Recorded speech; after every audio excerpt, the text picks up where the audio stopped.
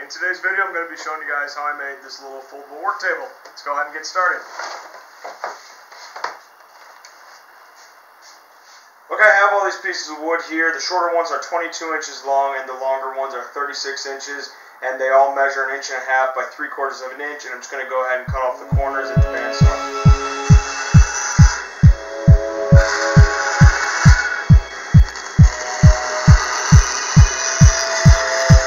On these shorter pieces, I'm going to drill a 3/4 inch hole to fit my dowel, just 1 inch in from the bottom in the center of the strip. And that's just going to be on one end.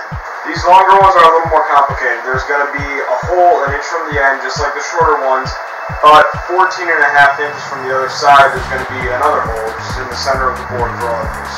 And I'll go ahead and drill that out at the drill press.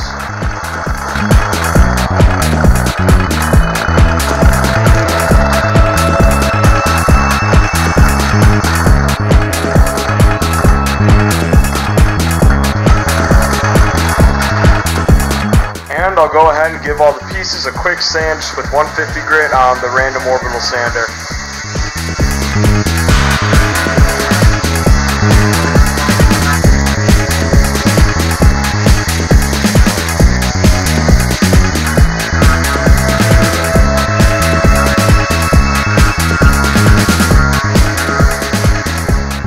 When all of your pieces are cut, drilled, and sanded out, you should get something that looks like this, with the 2 shorter pieces with 1 hole on the end on the outside, and the 2 longer pieces with the hole on the end and then another hole 14.5 inches from the other end on the inside. I have my 3/4 inch dowel and I just cut up 5 pieces. I only needed 4, but I decided to cut an extra just in case. And I'm just going to go ahead and glue these guys into the holes. Alright, now the dowel will not be glued into all of these joints, only some of them. I'm just going to be using regular wood glue here. Just a small dab, and in the shorter pieces, so 2 shorter pieces and 2 longer pieces make up one side of the table, and on each side 2 of the shorter pieces get glue in one joint and 2 of the longer pieces get dowel and the glue in one joint. The longer ones, however, will receive the glue and the dowel in the one that is 14.5 inches from the bottom. It'll also be a lot easier to clean up any glue squeeze out now just with a damp cloth than it will be once it's dry. Okay, now I'll let this sit and dry, and this will make up one of the sides.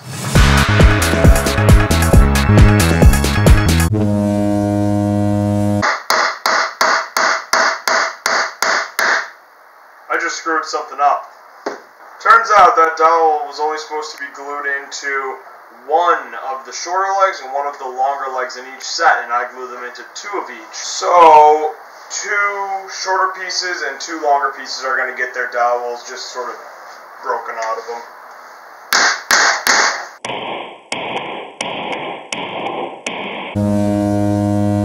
Okay, scratch that. I just screwed that up again. I did not glue enough dowels in, so let me explain to you how much dowels is going to be in here now. All 4 of the shorter pieces that I cut have dowels on them. Only 2 of the longer pieces have a dowel in the middle, and 2 of the longer pieces don't have any dowels at all. So here's how this is going to go together. I'm going to take a shorter piece and put the dowel through like that, and I'm going to take another piece without a dowel in it and put the other shorter piece in it, and then I'm going to put the 2 together. So when it's open, it will look something like that. But as you can see, this won't close up all the way because these dowels are now in the way, so I'm just going to flush cut these with the hacksaw.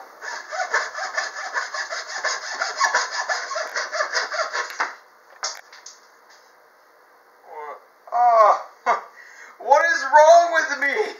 Oh my god, I'm such an idiot. Shoot, I just cut off the wrong dowel. God dang it.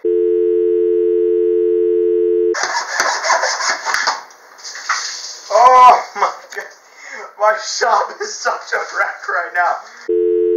Okay, I have a 1 inch dowel here, and I just went ahead and found center with just a center finder, and I just made a little divot in there with a scratch awl, and I'm just going to go ahead and take a 3/4 inch drill bit and drill this out.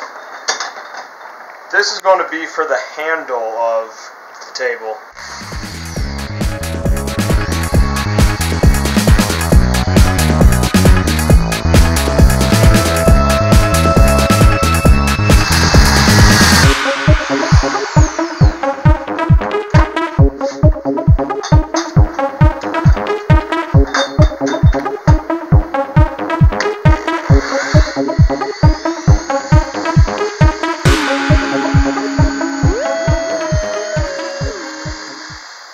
went ahead and wrapped some masking tape just around the edges here because the walls were getting a little thin where the hole was, and I wanted to make sure that this had a little bit of reinforcement to it. And you can see that these two dowels that come out of the side pieces just slip right into the holes on the handle, just like that.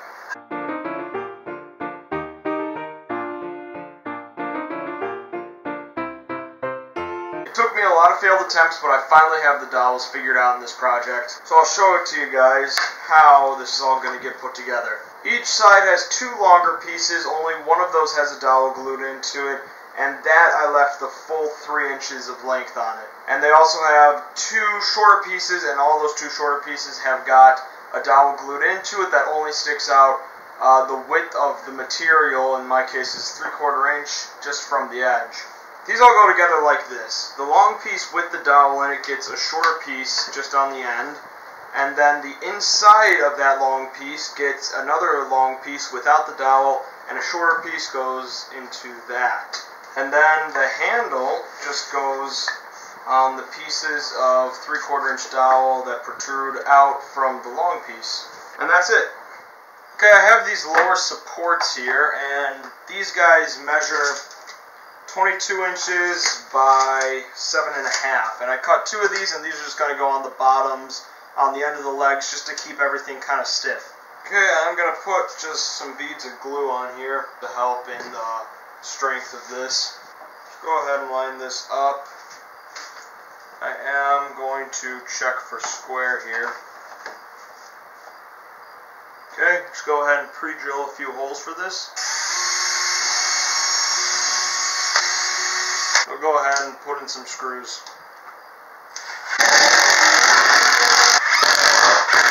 Okay, let's see if I can do this without looking like a total idiot.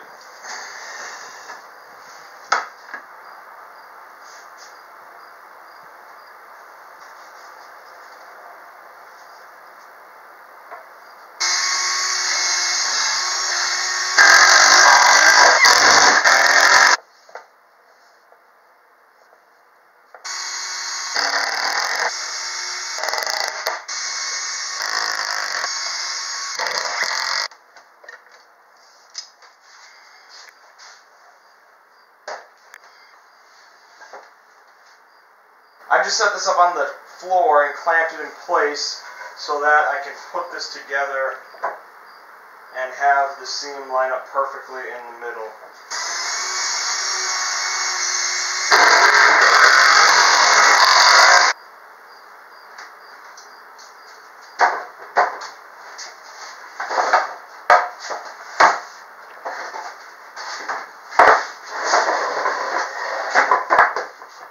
That's it for the table, guys. Now, I think this was more one of those videos like how not to do something. You know, it does stand as a table, and it's actually pretty sturdy, but when I try to fold it back up, that right there is about as much as it'll fold down to. So, it doesn't really fold down all the way. Carl Jacobson did a much better job. His folded down completely flat. I don't really know where I went wrong with this. I have no idea why it won't fold down. It's just really tight, so I don't know. But I did find one really good use for this. First of all, this will be a really good workbench for when my workbench gets really cluttered up. This is going to be good for assembling pens on when I need a nice, clean, clear space to work on. This is going to be good for that. But check out this. It is a really good height to be a table saw outfeed table. Now I will keep it here, just in between the two ways here on my table saw, just so I can sort of kick stuff off to the side on like push sticks and crosscut slides and stuff like that. But if I move it around back to the table saw, it makes a good outfeed table, so that's what I'll be using this for. There will be a link in the description to Carl Jacobson's video on how he did this, and go check out that, because he did a much better job than I did, and he explained it a little better than me. So if you want to see a better version of this, go down there and check it out.